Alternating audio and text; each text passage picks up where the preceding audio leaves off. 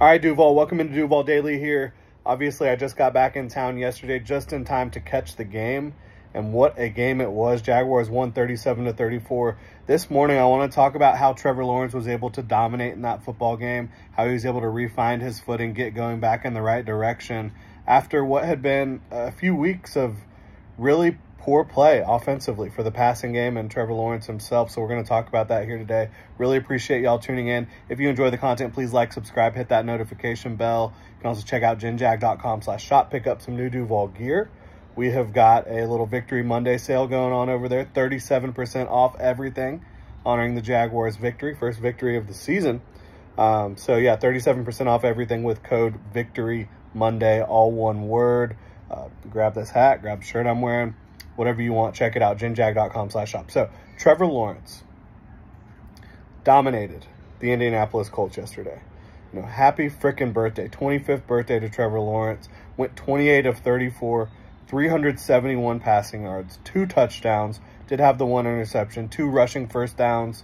He had a big win for the Jaguars, and it was really a lot on him. But the way he was able to get back in rhythm, to get back playing Trevor Lawrence type football that you saw down the stretch in 2022 and into 2023, early on, he was really getting the ball out quickly. And it wasn't always these easy button throws where it was a wide open guy underneath or a check down that was wide open. Some of them were tight window, quick throws. But I think these quick throws early on in the game were able to help get Trevor Lawrence in rhythm, feeling confident in the game. And you saw him to be able to play more methodical throughout this football game, right? Move the Jaguars down the field, march the Jaguars down the field, and also take some shots. When he did hold on to the ball a little bit longer, he was not skittish in the pocket. He was not indecisive.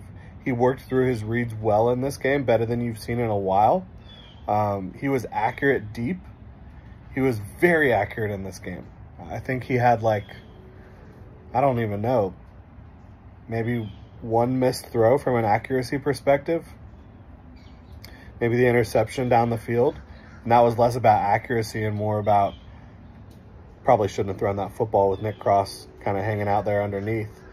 But he was so accurate in this football game. And I think a lot of that comes down to the mechanics were so much cleaner. You know, marrying the feet and the upper body, what he's seeing when he's releasing the ball, how he's releasing the ball, where his feet are. There wasn't a lot of hitches. There wasn't a lot of unnecessary movement.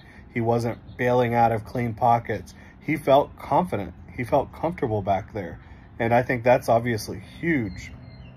And I did want to remind y'all, by the way, we'll get the home setup studio going on later today or early tomorrow. Just still super tired from this journey home from Alaska. So just doing a little bit of a easier setup here for myself here today, but we will get that back going very soon for y'all. Really appreciate y'all's support. So Trevor Lawrence, I do think as much as he was just taking what was there and also utilizing some tight window, quick throwing to get in rhythm, I do think there were more easy button throws in this game. I'd like to continue to see even more of that from the passing game from Doug Peterson and Press Taylor, but I thought they did a better job in this game of scheming receivers wide open at times and also using motion, utilizing motion. A lot of that was Trevor Lawrence talking to his guys at the line about going in motion and signaling to them when to go. But I thought that helped clear the picture up for Trevor Lawrence as well. Really only I don't know, 1 or 2 mistakes. You know, he did miss Gabe early, just didn't throw it his way on a pretty key second down, getting close to the red zone, getting into scoring position.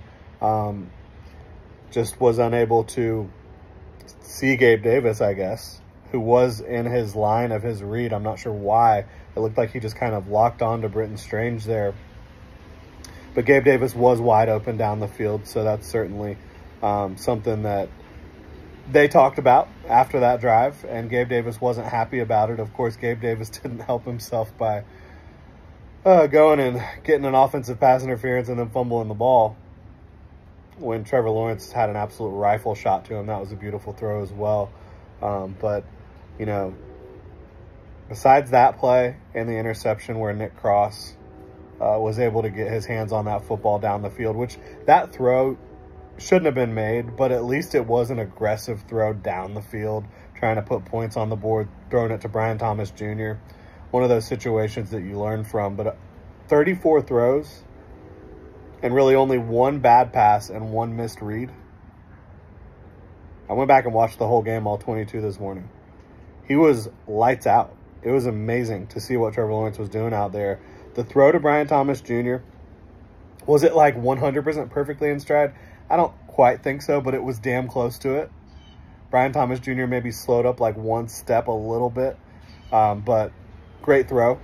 Great throw to Christian Kirk down the field too. He had 3 guys trailing him, so it had to be out there in front of him a little bit, and he put it there pretty perfectly. The touchdown pass to Brenton Strange might have been my favorite of the whole game. That throw, Brenton Strange had to go up for it, and it was a laser beam, but it was a great throw, and he put it where only his receiver could go get it. And again, I loved that rifle to Gabe Davis. I loved so many of the tight window quick throws as well. Quick game, tight window, just getting the ball to your guys, and the guys made plays. There was no high leverage moment drops. Like in the past, you've seen, and I don't want to blame any specific player, but like on that throw down the field to Kirk, maybe the guy who's there doesn't make the catch, or the Brenton Strange touchdown, the guy who's there doesn't make the catch. You've seen so many of those instances throughout Trevor Lawrence's young career, and I thought that you just didn't see much of that today. Were there some underneath ones? Obviously, yes, the Gabe Davis situation as well, where he fumbled and had the offensive pass interference. So the receivers weren't like 100% perfect. But again, there were no real high leverage moment issues from a drops perspective with the receivers, which is a big change from what you've seen over the years in Jacksonville. But this is honestly what I expect the Jaguars to do against the Colts, as we got a dog getting after it across the street a little bit. This is what I expect the Jaguars to do against the Colts. This is what they do. The Colts defense, cover 3, Gus Bradley, it struggles against the Jaguars. And part of that is Trevor Lawrence feeling good with it. Part of that is Doug Peterson and Press Taylor being able to dial it up against this defense, which is a fairly static defense. They do more than they used to, but it's still the most heavy cover 3 heavy defense in the league by a wide margin. And you just see guys able to get open. You see Trevor Lawrence feeling good about the leverage he's reading with his guys, which is why he's able to get it out there quickly in tight windows, just because he feels like he knows where the leverage is.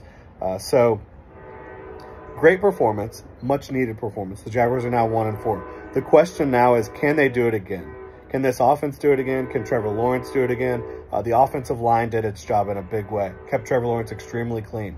And they did so for the most part against Houston as well. So that's an encouraging development the last couple weeks. Trevor Lawrence playing extremely well in this football game. The receivers doing their job. I thought there was more pre-snap motion, more easy buttons dialed up by the Jaguars coaching staff. So you're seeing a lot of good things kind of come together here in this football game. But again, it is against the Colts. It's against a team that they do this against consistently. The question now is, can you do it against the Bears? Can you do it against the Patriots? These are 2 must-win games in London.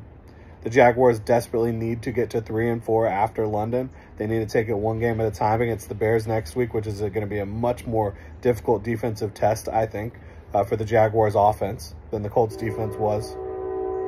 And then you got to do it against the Patriots, another very good defense. So it's going to really test them. 2 must-win games in London, offense playing well in this game. The defense, we'll talk about the defense too. That is a whole nother story. Obviously, Josh Hines-Allen and Trayvon Walker playing good football, but you've got a lot of work to do on that side of the ball to be able to help your offense out a little bit more than you have the last couple weeks, last 3 weeks, really.